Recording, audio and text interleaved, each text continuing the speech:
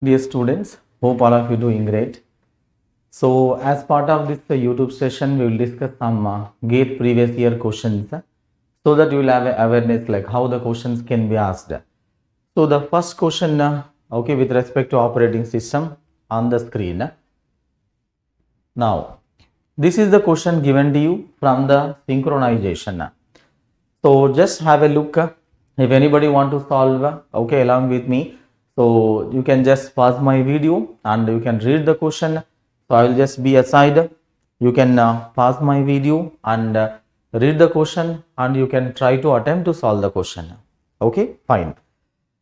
So understand here, what is the question saying? Consider two processes P1, P2 accessing the shared variables x and y protected by the two binary semaphores Sx and Sy.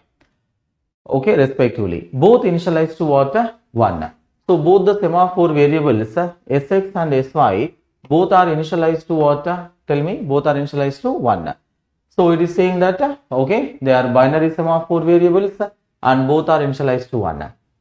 And P1, P and V denote what? So same thing, okay, binary semaphore, okay, down and up operations, and the pseudocode of the P1, P2 is the given as follows. So this is the process P1 code and this is the process P2 code. Okay, just have a look. Okay, if you observe the code here, what is the question is asking? Just to see the last line, in order to avoid the deadlock. Just understand here, in order to avoid the deadlock, the correct operations are, okay, understand here, L1, L2, L3 and L4, okay, respectively. In order to avoid the deadlock, what should be the correct operations on L1, L2, L3, L4? So that is the question is asking. Now, please understand, first of all, what is the meaning of deadlock? How do you define the deadlock with respect to semaphores? Okay, here, with respect to semaphore, how you are going to define the deadlock? So please understand, the definition of the deadlock we can say is two or more processes. Please understand here, two or more processes are in the suspended list and there is no other process to wake up those processes. Then they are said to be involved in what? Deadlock. Okay. So I am repeating, two or more processes are in the suspended list. Now just have a look, two or more processes are in the suspended list. Why any process will go to the suspended list? Any process, why the process will go to the suspended list? Tell me, right? By performing unsuccessful down operation. Why any process will go to the suspended list? By performing unsuccessful down operation. So two or more processes are in the suspended list and there is no other process to wake up these processes. So then they are said to be involved in the deadlock. Those processes are said to be involved in the deadlock. Is that clear? Right. So now just substitute the options. Observe one by one. So if I substitute option A, what is the problem in the option A? Let us try to understand.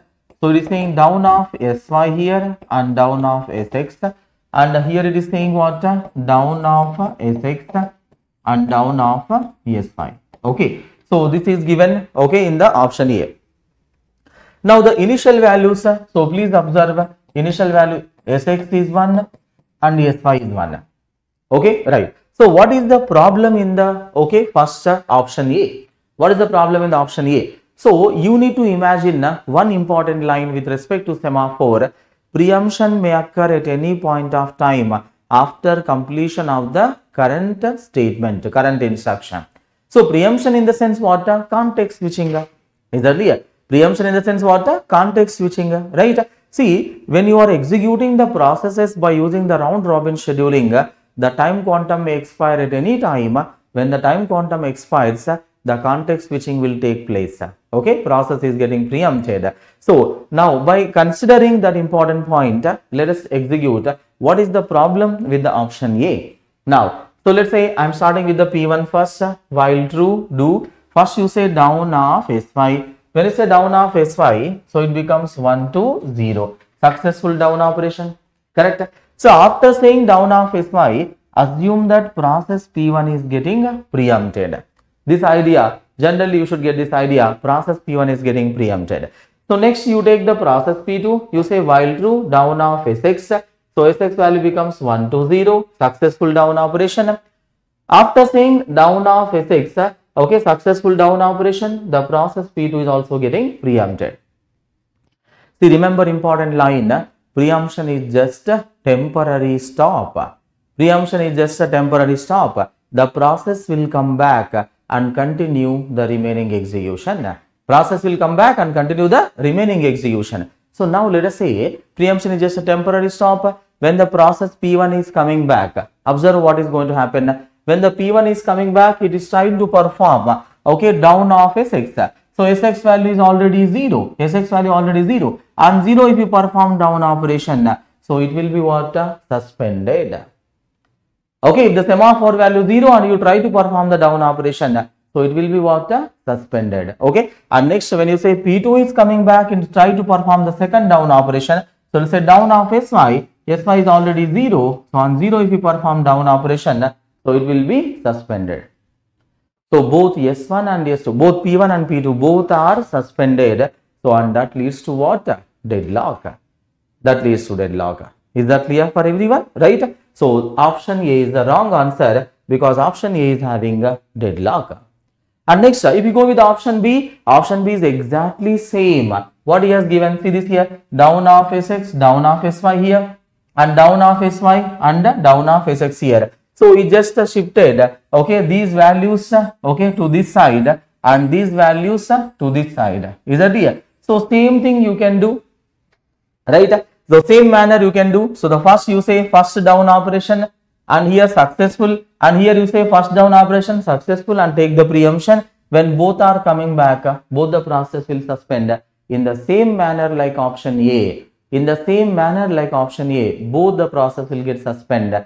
So that is the deadlock. Okay, right? So option B is also wrong answer. Right? Now if you observe the coming to the option, okay, option C is the absolutely wrong answer. Okay, because there is no logic in the option C. You just normally execute that. So you will get the deadlock.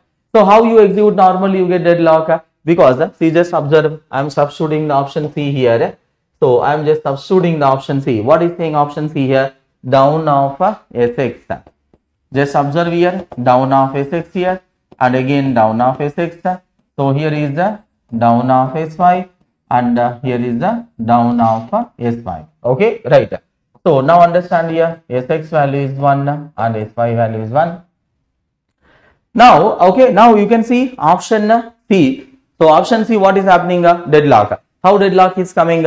In both the places you are having down of Sx, and here also down of Sx and down of Sy and down of Sy. So what happens? The first down operation, say down of Sx, it becomes 1 to 0, successful down operation, and again you say down of Sx. So Sx is already 0. Sx is already 0, and 0 if you perform down operation, it will be suspended. And here you say down of Sy, so it becomes 1 to 0, and again you say down of Sy, obviously it will suspend because semaphore value is already 0, and 0 if you perform down operation, so that will be suspended. So both, okay, P1 and P2 both are suspended, and that leads to what? Deadlock. That leads to what? Deadlock. Is that clear? So option C is also what? Wrong answer. Okay, right. So the next, the right answer is, okay, understand here, the right answer is, okay, understand, option D. Okay, so option D is the right answer. So how D is the right answer? Let us try to understand. I am going to substitute option D. What is happening? So you can just make a proper observation and you can say why D is the right answer. In the option D, both the processes never suspend. Let's say you are having a down of Sx, Sy here, down of Sx and Sy here. In the option D, both the processes will never suspend. Both the processes will never suspend. So one process will definitely continue the execution. One process will definitely continue the execution. So both the process getting suspended, okay, in the option D, that is not possible. So one process will definitely continue the execution. So how? Let us try to understand. So let's take the same thing here. Okay, Sx value 1 and Sy value 1. So you start with any process. So you start with the P1 first. you say down of Sx. So see this here, Sx value becomes 1 to 0. After saying down of Sx, assume P1 is getting preempted, because preemption here also possible, right? Now if I execute the P2 here, what happens?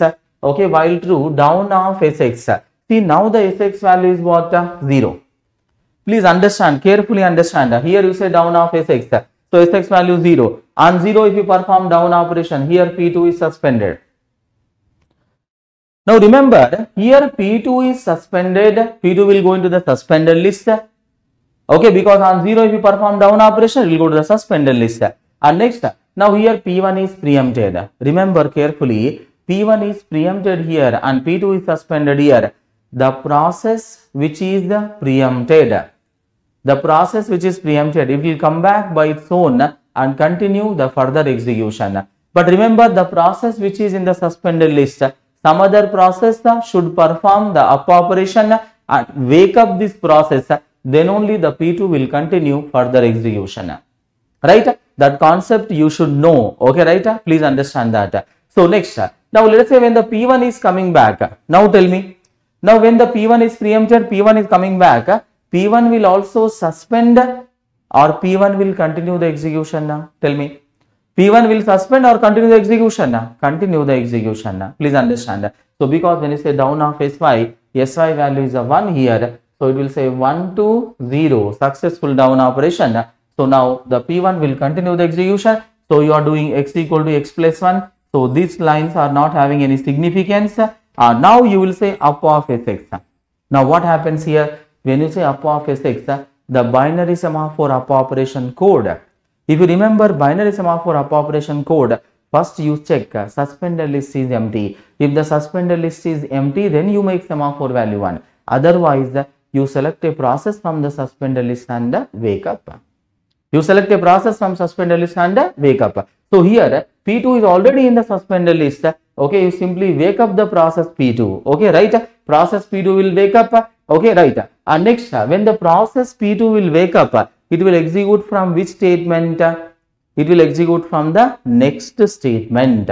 So here it is suspended. When the P2 is again scheduled onto the CPU, P2 will execute from the next statement. Okay, so it will not execute down of Sx once again. Now continue. Here P1 is doing what? Up of Sx. Okay, when you say up of Sx, it is wake up the P2 because so I am writing here Sx. Okay, suspended list. Okay, who is there in the Sx suspended list? Okay, P2 was there. When you say up of Sx, so here P2 will wake up from the suspended list and it will go to the ready state. Okay, next. Now you will say right up of Sy. When you say up of Sy, okay, Sy suspended list is empty. Now the Sy value becomes 1. So now P1 completed the total execution.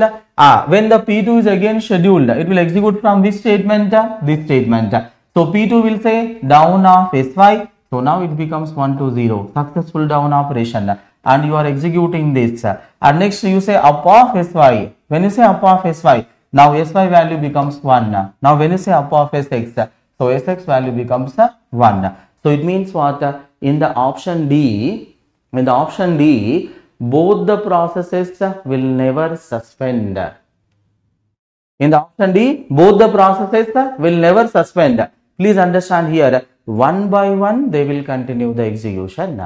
One by one they will continue the execution. Both the process will never suspend. Okay, so there is no deadlock in the option D. Okay, so hence, so we'll make a conclusion that the right answer for the given question is what? D. D is the right answer.